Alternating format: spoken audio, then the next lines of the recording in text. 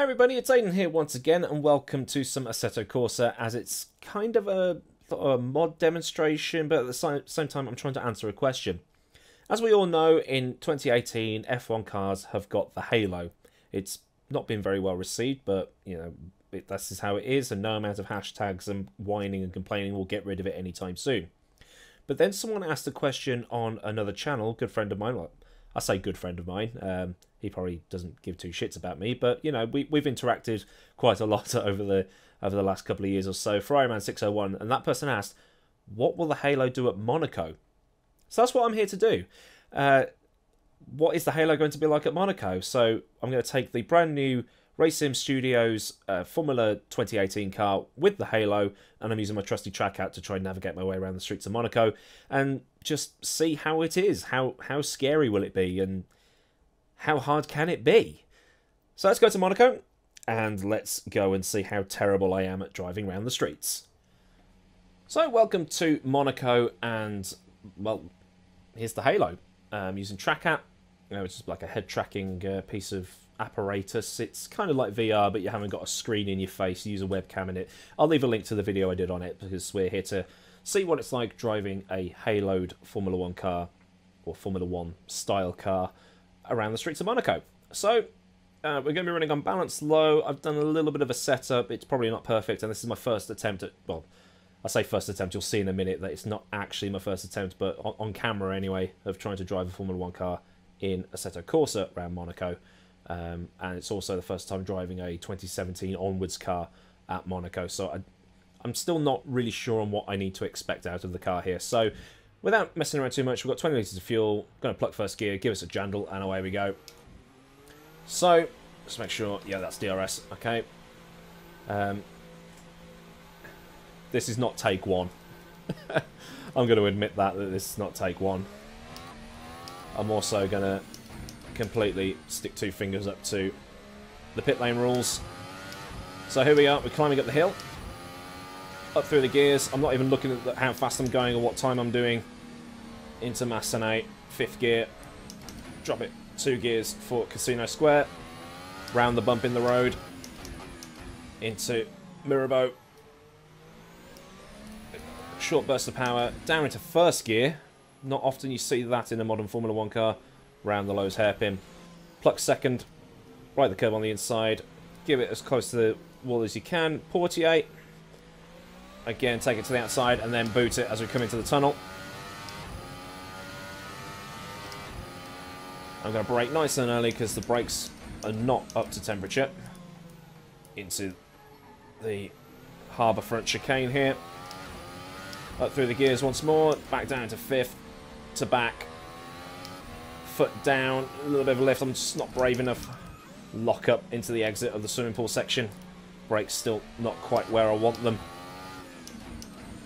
Into 2nd gear for La Rascasse, where Schumacher famously parked his car in 2006. So I'm going to pull DRS now. Alright, now I'm going to try and commentate on a lap of Monaco.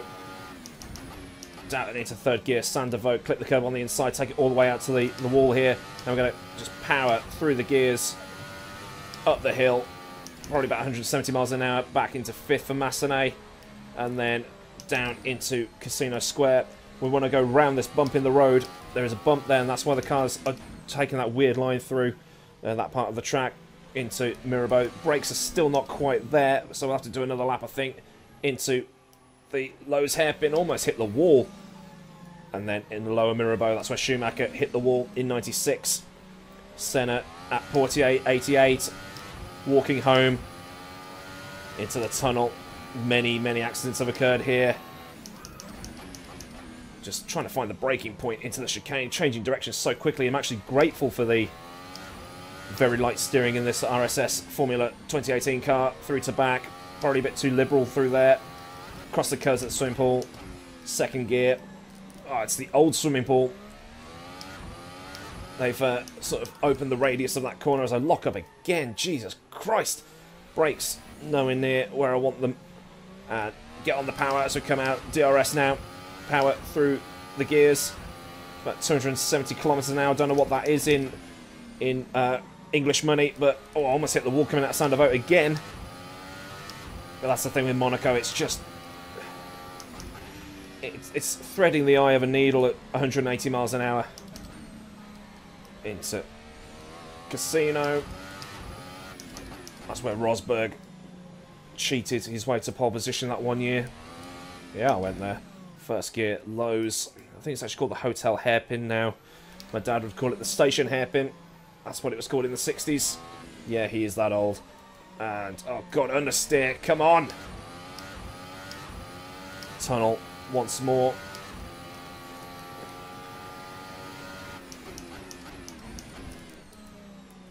You're just trying to find a turning point that isn't smacking the car off that inside wall of the chicane. I wonder what the actual drivers are getting in terms of distance to that corner. I'm betting it's a magazine, maybe even a Rizzler in between the wheel wall and I hit the wall. The wheel wall and the actual wall, if you know what I'm talking about. 119. I'm just nowhere near brave enough. I'm not going for lap records here. But Massenet, oh, I love coming through here. It's just, it's eye of the needle stuff, like I say, round the bump. Stop the car from bottoming out. Brakes are now, I wouldn't say they're optimal, but they're getting there. Oh Jesus, I turned too late, but so much lock. Short shift. Curbage. Hear the car struggling for grip. Personally, I'm not a fan of Monaco. It was fun the first 2 or 3 times I drove here, but now it's just lost its magic. Bathurst, on the other hand, love it.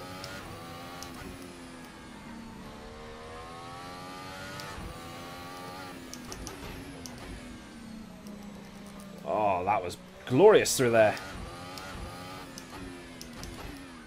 First gear, why not? Give me torque. Yes.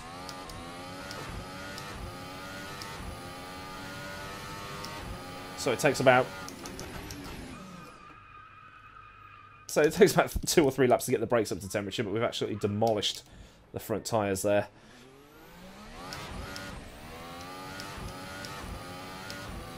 That's the downside to track at. Bollocks. Got an itch on the back of my head. Which often happens. Sensitive skin and all that.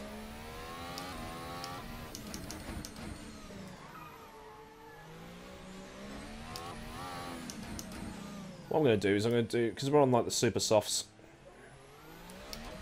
I'll come in, put on some hyper softs. Let's see what I can do.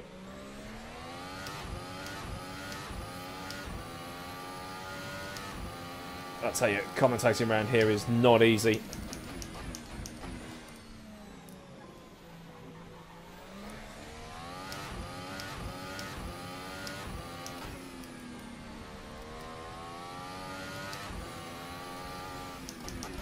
You've got to change your driving style as well. It's just, I don't normally wrestle with the steering wheel this much.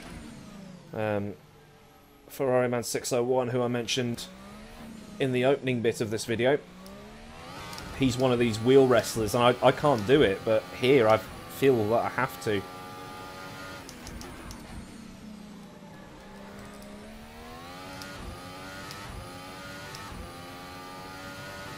Just concentrating now.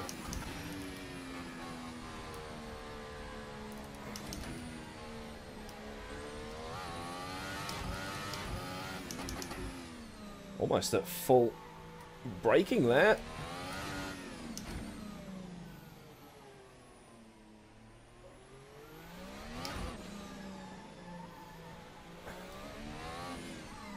Barely using any of my ERS as well.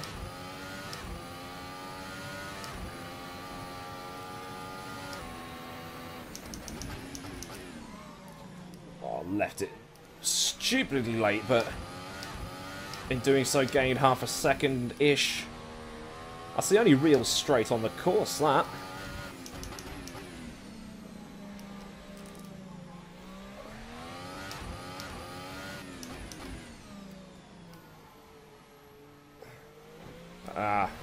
Wall bang. Good thing I turned the damage off, isn't it?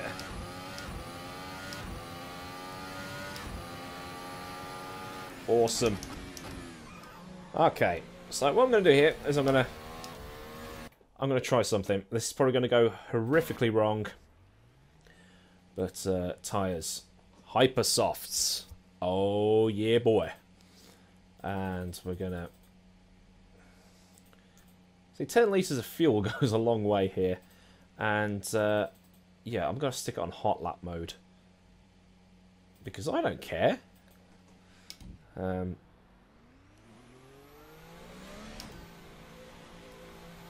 Just going to go around, get the brakes warmed up. I think that would be the first thing on my to-do list. Right, we're just coming through to start a hot lap here. I think I've got everything set up just so. Oh god. I was just trying to get some heat into the brakes. So, here we go then. Ultra soft tyres, well, hyper soft tyres. And very little fuel, so...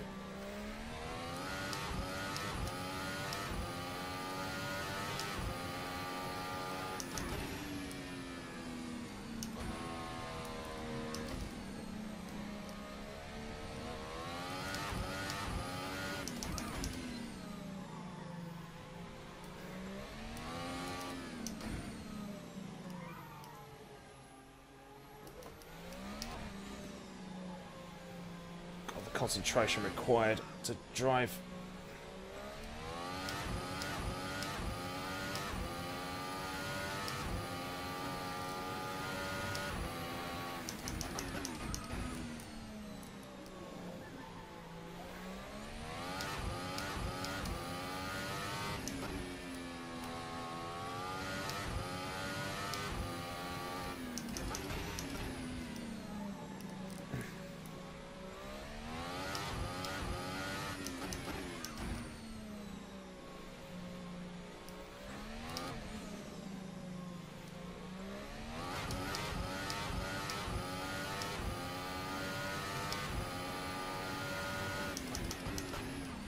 Do one more lap.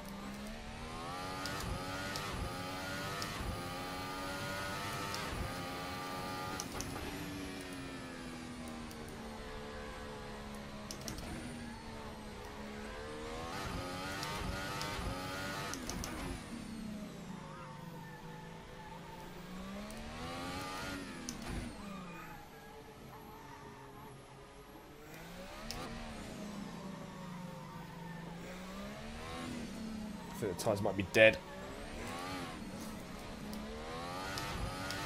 Damn it.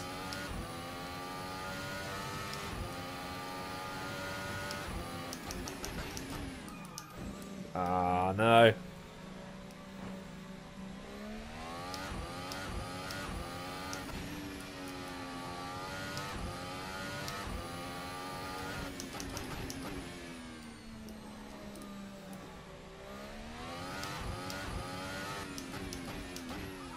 No, tyres are dead.